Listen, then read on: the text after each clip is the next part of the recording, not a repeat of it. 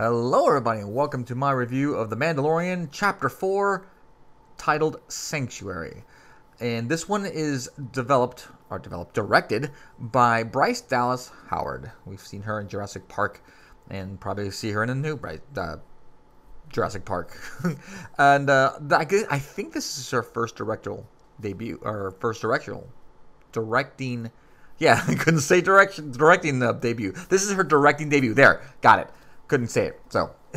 So let's see how this episode turns out, shall we? So we start off with the Mandalorian. He's flying in the ship with Baby Yoda, of course, and Baby Yoda's being cute as always, because that's Baby Yoda. He's cute. They should just call him Cute Baby Yoda. And they're going to find a planet to hide because, well, he's being chased by probably every bounty hunter in the sector. The last episode showed that everyone's after him. And luckily, his brothers and sisters came by and helped him out, so to get him to safety. Now, I'm sure they'd probably have to go hide too. But so he finds a planet, and he lands on this planet and heads to this bar with Baby Yoda, because Baby Yoda doesn't want to stay on the ship. Baby Yoda's like, "Nah, I'm coming with you." So it's like he's stuck to his side. You know, it's pretty cool. It's like a little. The image is great. With seeing the Mandalorian standing on the ship, just standing there, and Baby Yoda next to him. It's fantastic looking. So they go to this little bar, and it was kind of cool. They had that cat from the Rebels that it kind of like hissed at Baby Yoda, and that was really neat to see that. It was like a little shout out to Rebels, Star Wars Rebels. That was the animated series. So he sits down and he looks over and he sees Gina Carano's character, Cara Dune, and he's keeping an eye on her, and then she disappears, so he goes out to try to find her, and they get into a fight. And a pretty good fight, by the way. And that's something interesting I'll talk about a little bit later, the fight. So, and anyways, they make up, not before another cute Baby Yoda scene. I think it's mandatory for all these these episodes to have Baby Yoda just be cute and everything. Do something cute.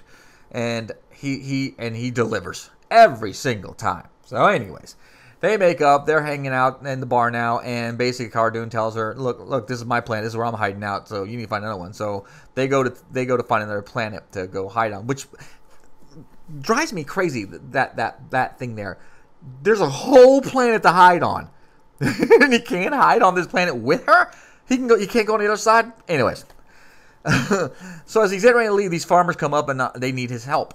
Because what had happened was, at the beginning, you don't see it, but, well, yeah, you do see it. Right at the beginning of the episode, there is a farm, and it's being attacked by these marauders. And these marauders are, I swear, the first time I saw them, I said, they're orcs from Lord of the Rings. I mean, I'm looking at them like they're orcs.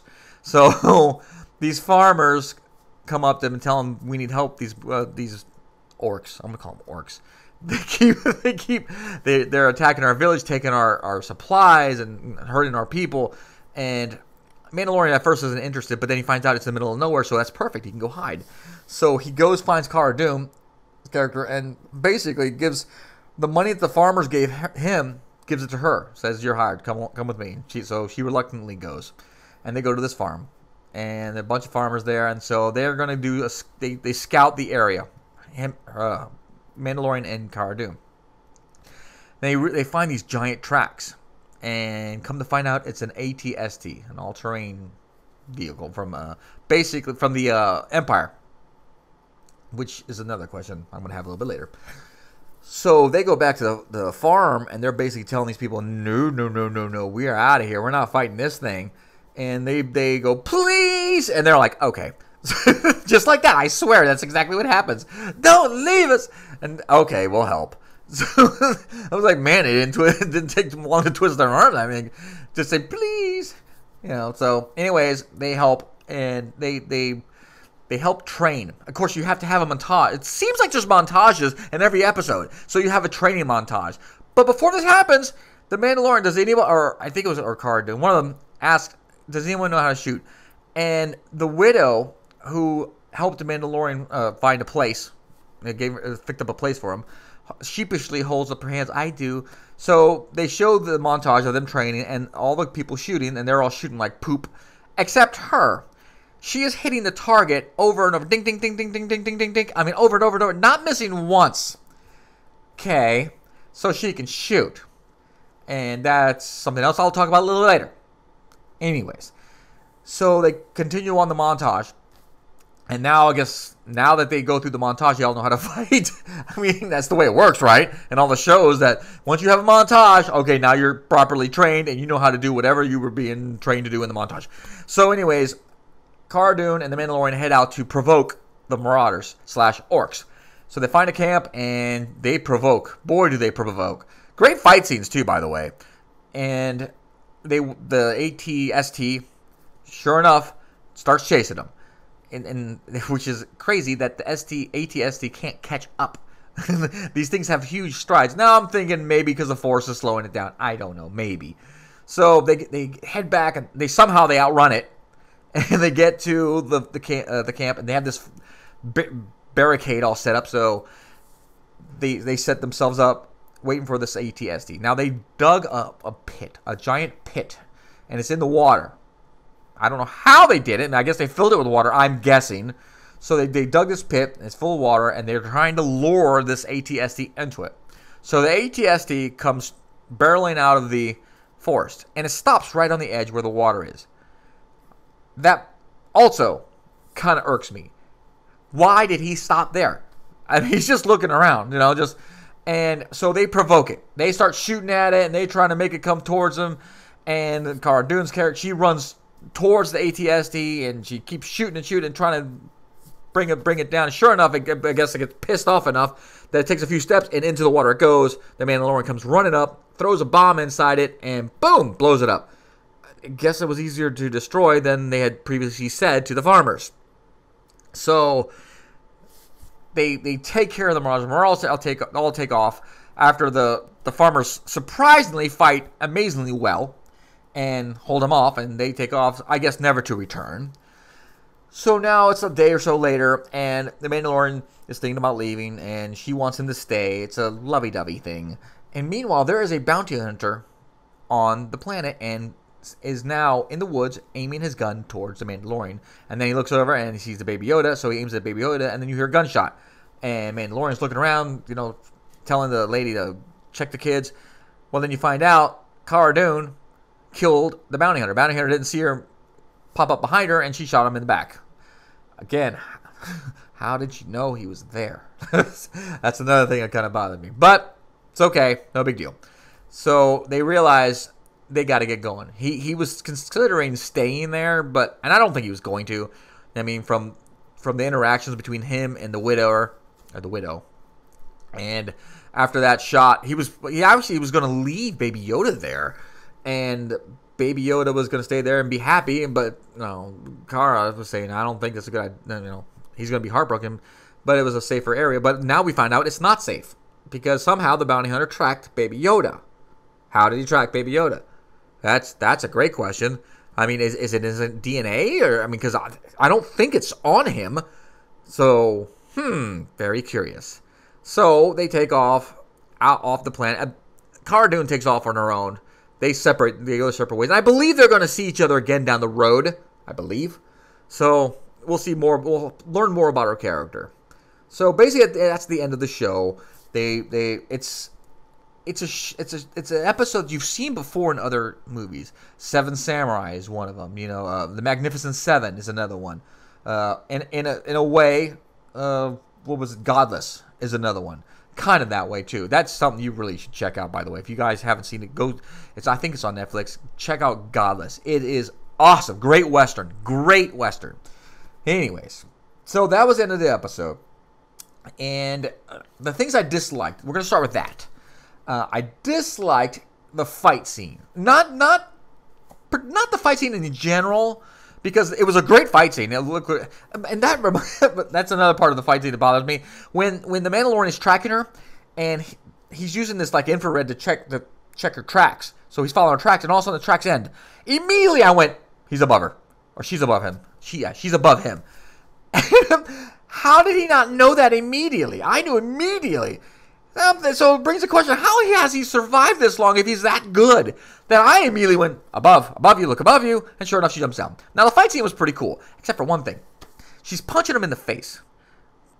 But not the face, because he has a helmet on. Plus, he has armor on, and she's punching him. This is supposed to be Beskar, the strongest metal known, I guess. Super, super, super tough. And she's punching. Shouldn't her hand be busting and breaking, or her going, ouch, or something?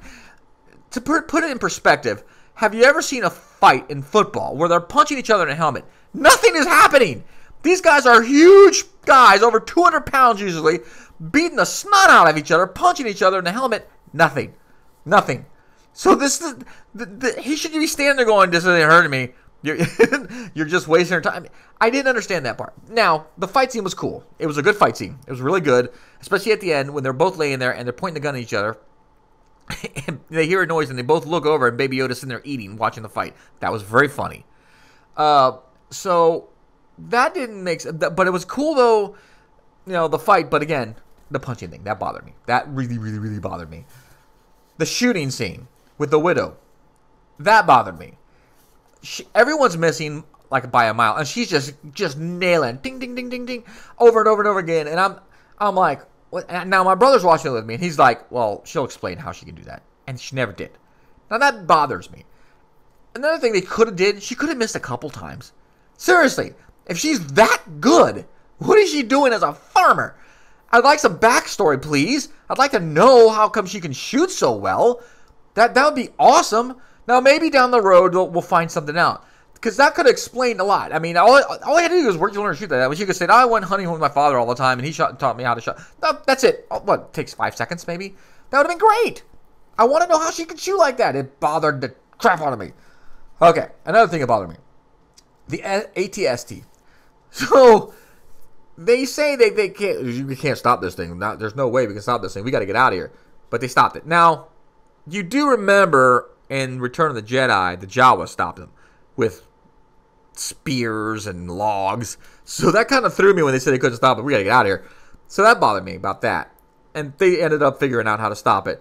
It was really funny when it got changed so fast. When they said, we can't stop it, please stay. Okay, we're going to take care of the ATST. You guys take care of the Marauders. I was like, wait a minute. You guys just said. Okay. So the ATST, when it got onto right on the edge of the forest, when it's sitting there and it's looking and no one's moving, it's like looking around with this big old light, this spotlight. Couldn't it just start shooting from where it was at? I mean, those guns weren't going to do anything. So it just started blowing up the town or the village. I don't understand why it didn't do that. And another thing, why didn't it keep going? There's no way it would have known there was a pit there. There's no way. I mean, so that kind of bothered me. So it's just the funniest thing seeing that ATS just standing there, not moving. Why didn't it? I don't know. Anyways, but honestly, those dislikes are kind of nitpicky. I like the show, so that's very nitpicky. Now, what did I like about the show? Can you take a wild guess? Baby Yoda! Yeah, especially right at the beginning when he's flicking these switches on his ship, and he goes, "Don't touch anything." And Baby Yoda stares right at him and flicks another one. That was so funny. And when he said, "Stay here, don't move," and when the door opens, he's standing there. There's Baby Yoda right next to him. Come on, that was hilarious. Or when they were fighting, the Baby Yoda sitting there at the end of the fight, just staring and watching the whole fight. Or when Baby Yoda's eating a frog and all the kids are watching it, and then he just spits out the frog. Again, Baby Yoda steals the show because Baby Yoda is awesome. So that was one of the things, of course, I like. And who doesn't like him? I like Gina Carano's character. Her acting is okay, nothing special, but she's good. And I like her backstory. I mean, we know why she can fight, and she held her own against the Mandalorian. That she is a shock commando, and she knows it. And plus, Gina Carano is not a small woman. She is not fat at all. She is built. Not in a bodybuilder way, but she's built. So when she fights somebody, you can tell, she can fight. And I saw her fight. I remember watching her fight when she was doing MMA. So the woman can fight. You don't want to tangle with her. That is for sure.